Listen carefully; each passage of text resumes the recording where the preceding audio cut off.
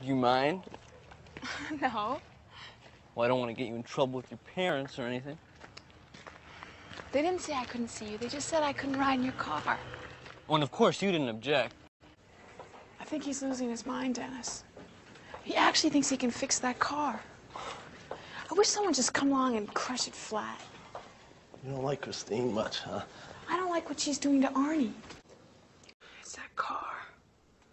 I swear it's that car. Help yourself, man. No, I'll just wait till we get to your house.